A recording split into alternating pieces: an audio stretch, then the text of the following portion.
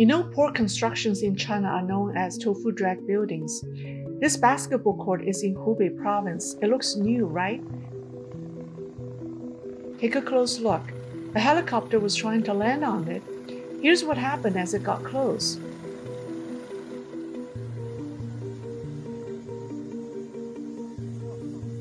The aircraft got scared and flew away. This footage was from a surveillance camera on a construction site. Look what happened.